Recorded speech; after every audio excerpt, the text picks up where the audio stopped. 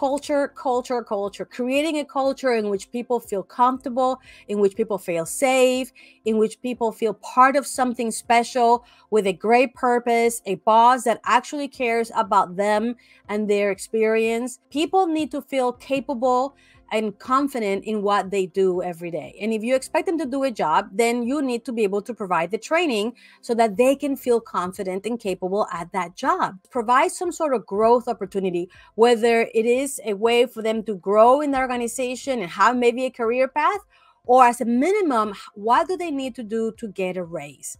Because what happens is that if they don't know how to get a raise, even if they like where they're working, and if another place that tell them how they can get a raise, they're probably going to leave you to go to a place where they can have growth, if not career path growth, a way to increase their income. And then, of course, have recognition for good performance. People, when they do a good job, they want to be recognized.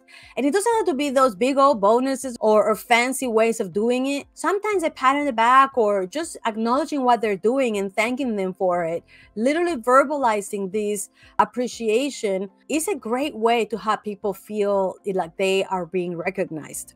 That kind of culture that you can create that really doesn't cost a lot of money, but it does take effort to create, that will make a difference in your employer branding.